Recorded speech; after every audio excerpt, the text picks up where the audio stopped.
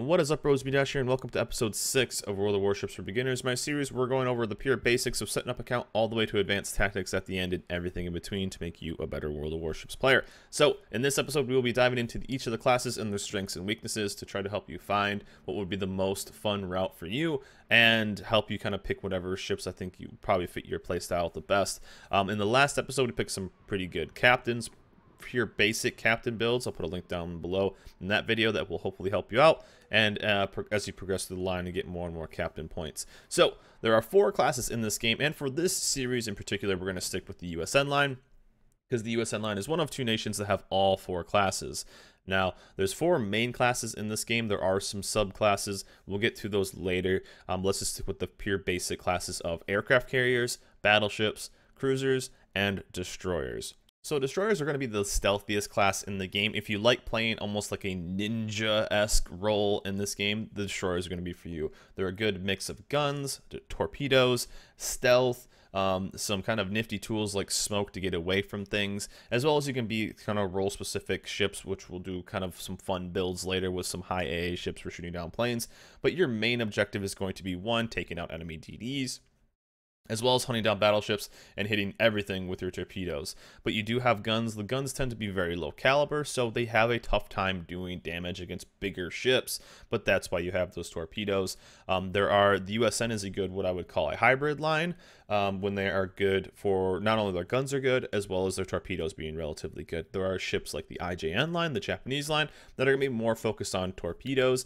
And then there's lines like the Russian line, which are going to be more focused on more guns than anything. So I find this USN line to be very, very good. Not only do you have really quick torpedo reload, but you also do have some really good guns, and you can be very, very effective against basically all classes, as well as using that smoke and going kind of crazy against everything and being very, very low on detection, being very, very sneaky.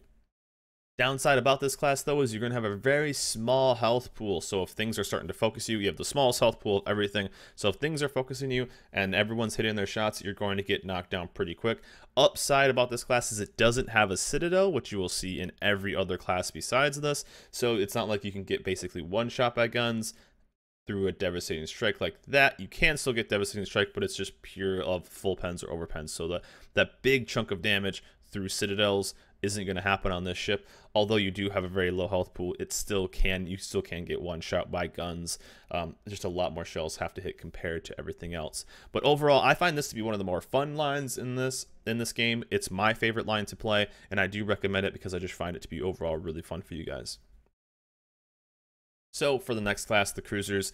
Cruisers are kind of this middle support class, and they're another good class to just kind of start out with and just get a feel of the game. And the reason why is it's a very hybrid class, and what I mean by it's a good mix of being able to hit hard as well as being able to be relatively stealthy and kind of a faster firing ship like the destroyer. So this whole game has a kind of rock paper scissors, right? Between the 4 classes, destroyers are trying to hunt the battleships, the CVs are trying to hunt the destroyers, the cruisers are trying to support the battleships with shooting down planes and killing the DD. So there's this whole kind of circle of life in World of Warships.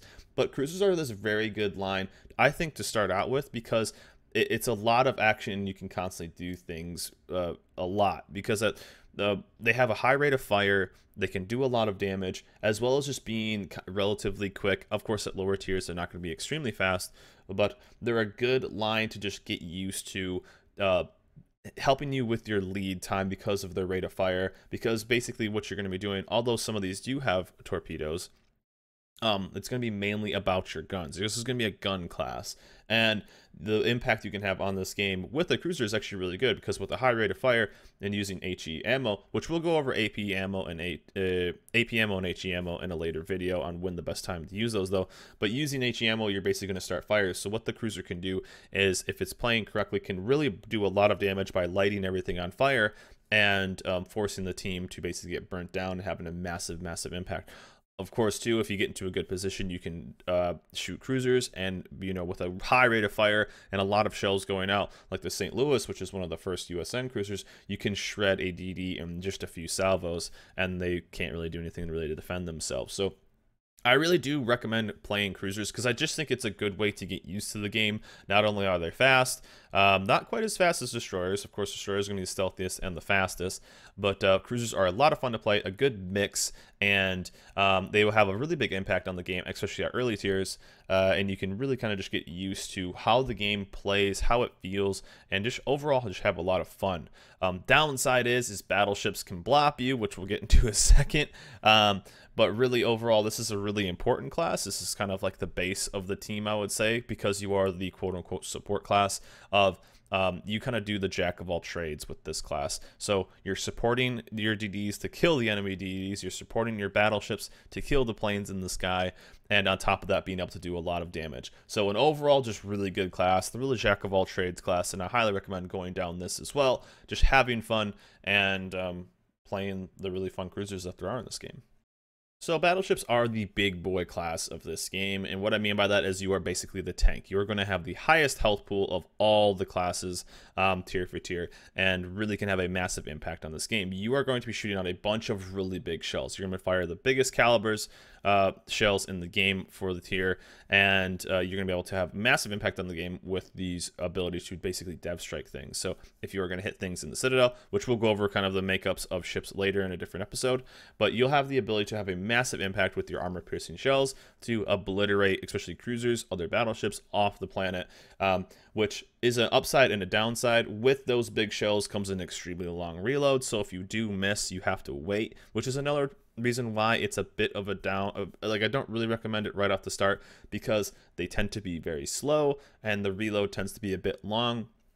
But when your shots do line up, it's an amazing feeling, and all those armor piercing shells kind of go on where you want the target to be, and then you're going to make certain ships disappear, and that's the best feeling. So with the highest health pool, the biggest calibers, but it's going to have the slowest reload out of all the classes, as well as being very susceptible to both aircraft and destroyers and torpedoes. But when your shots do line up, you can be massively impactful, going from dev strike to dev strike, from kill to kill. Especially if a cruiser is giving you broadside, you will definitely be able to just destroy that ship and make them pay for being that. There's no other ship that's really going to be able to punish as much as a battleship can on a consistent basis with its big shells. And when you do catch a ship like this sitting broadside and you get your shells on point, that's definitely awesome. So battleships definitely worth checking out. If you like that big impactful hit and you want to have a big impact on the game, battleships are going to be for you.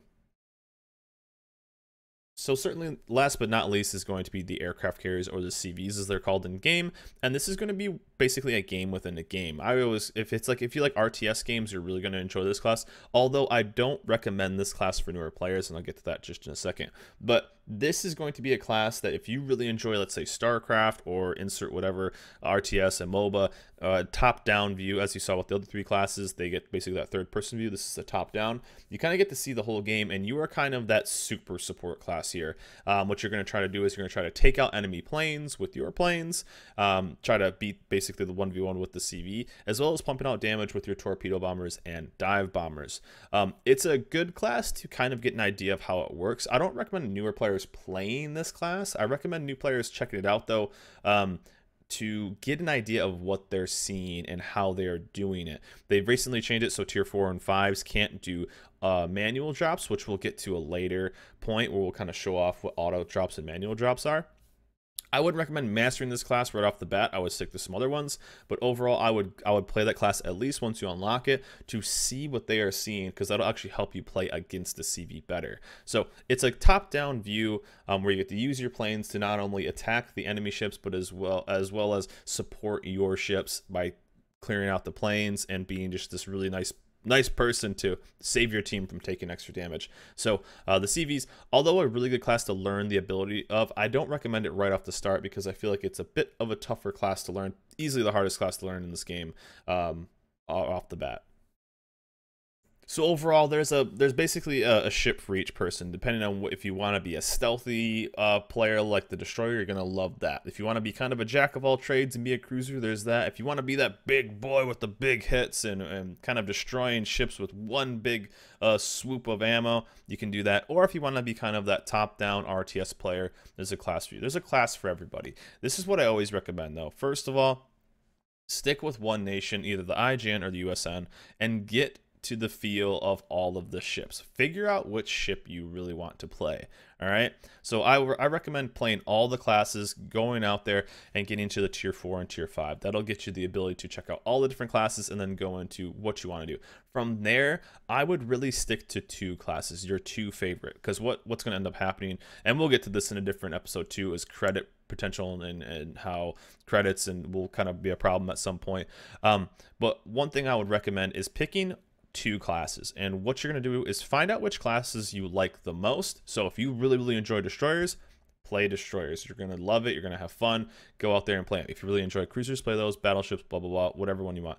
Then what I recommend is playing as your second class, play the ships or play the class that counters the counter to your class. That's counterception, I know. So for an example, if you are playing let's say destroyers, what's going to end up happening is you're going to be getting pretty annoyed of cruisers, right? So what you're going to want to do is you're going to be very annoyed of cruisers, so you're going to want to play something that is really good at killing cruisers, which are battleships. You kind of get what I'm saying? So let's say you're loving battleships and you're really annoyed of destroyers, they're all torping you. Maybe you want to go check out play with cruisers, or maybe go play some other gunboat destroyers, something that counters what is countering you. I always recommend doing that, because you're going to love playing whatever your favorite class is, but you're eventually going to get annoyed of whatever is countering you. So what are you going to want to do? You're going to want to go and punish basically whatever is countering you with their counter. So let's say if you're having trouble, you're playing destroyers a lot, you're having troubles with cruisers, go out and play some battleships and kind of stick with destroyers and battleships. Let's say you're having trouble with CVs going out there and you want to play something with some AA, or just go play CVs, you can do that. So that's to a point, I would play all the classes, get to tier 4, check out, find out which classes you want, and then from there, probably stick to 2, maybe 3 if you really want. You don't want to spread your resources too thin, but really picking one main class to kind of focus on at first, and then figure out a class that would counter whatever is countering you as your second class. But guys, that's a relatively brief, not the briefest, is I want to make these videos as brief as possible, but I don't want to like skip out on a bunch of information. So I'll try to make these a bit shorter in the future. But anyways, guys, I want to make a quick video going over all the different classes in the game and try to help you guys figure out what is going to be the most fun for you and kind of go over briefly what each class does. But anyways, that's going to be it. Episode 6. All the classes, their strengths and weaknesses, and hopefully this helps you guys pick whatever ships you are going to enjoy the most. And I hope you guys are enjoying this series, because I'm enjoying making it, and I will see you guys on the next episode. Hope you guys enjoyed this video. Remember to like, subscribe, and I'll see you guys next time.